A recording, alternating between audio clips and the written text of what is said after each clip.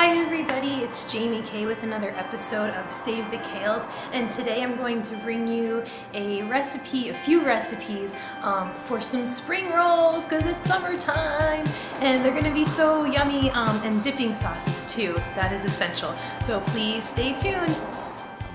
Okay, this is the pack of spring roll wrappers that I bought. These things are very, very thin, guys. Can you see that? Like, you can see probably my face through it. I'm eating these so I can do that.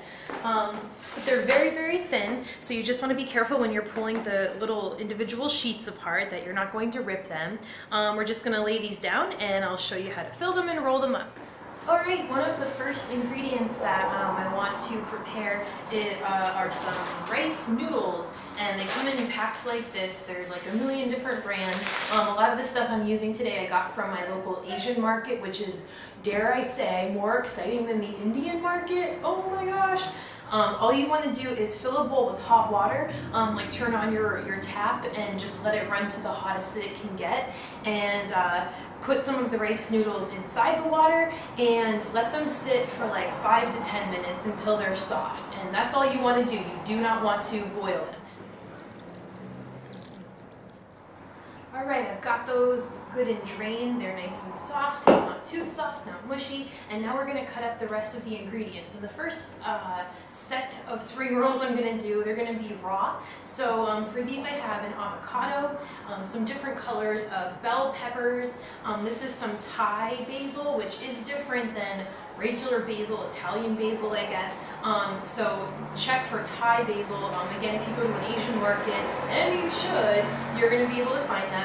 And some green onions. And I may put tofu in this too, so you can do that if you want. You can add the seasoned tofu from one of my other videos. You want to make sure that you are chopping the vegetables kind of in thin, long strands, something like that. You see that? We're going to actually slice the avocado while the outer skin is still on. Be careful not to cut your hands. Alright, and once we have that sliced up, you take a spoon and we're going to scoop the slices right out.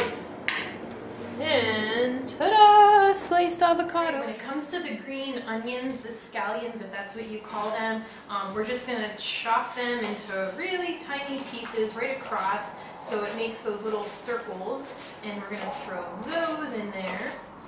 Okay, got some of those. And for the Thai basil, I'm actually going to just pull the individual leaves off, and we're going to put the whole leaves, a few whole leaves inside each spring.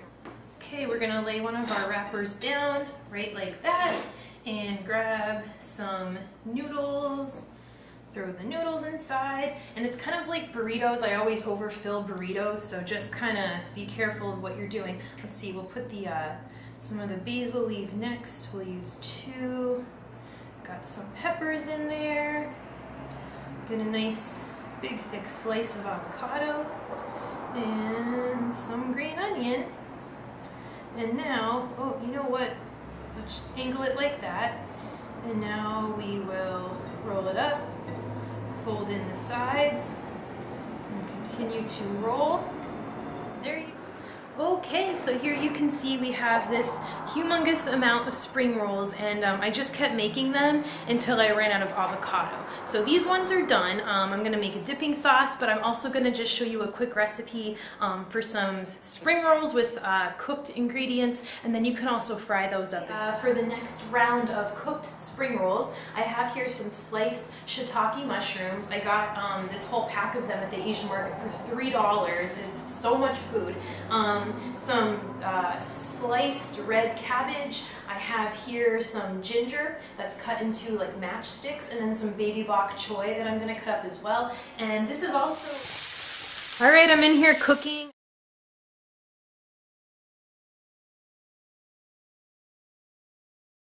Alright, so we've got that mixture all sauteed up. I kind of made a mess.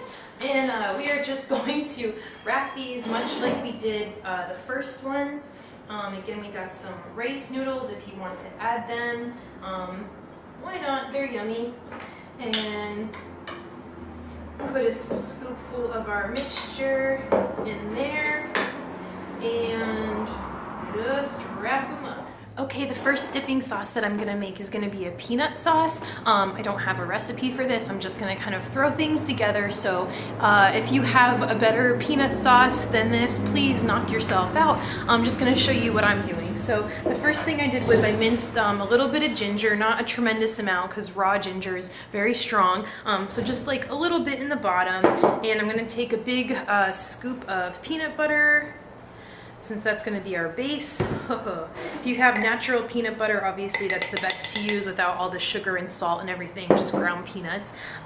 Next I'm boiling some water, and we're going to add water to this, and that's going to really make the peanut butter, you know, creamy and more like a sauce. And then add a little bit of soy sauce and some other things, and I'll be right back with that.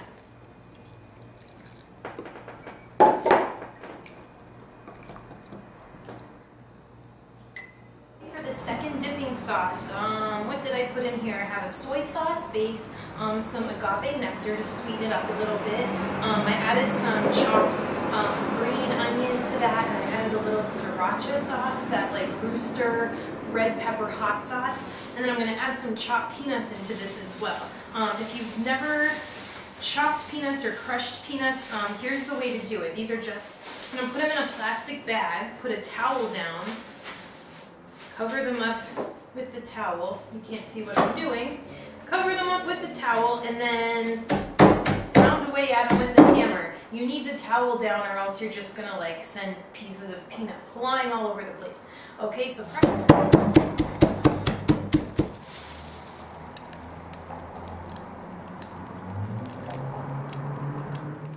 Alright guys, I hope you enjoy. Remember, you can put anything that you want inside these. You can make any kind of sauce that you want, but I hope this gives you at least a few ideas. These are going to be so cool to take to like potlucks and barbecues and picnics and stuff now that it's getting warm out. Thanks for watching guys, I'll see you next time.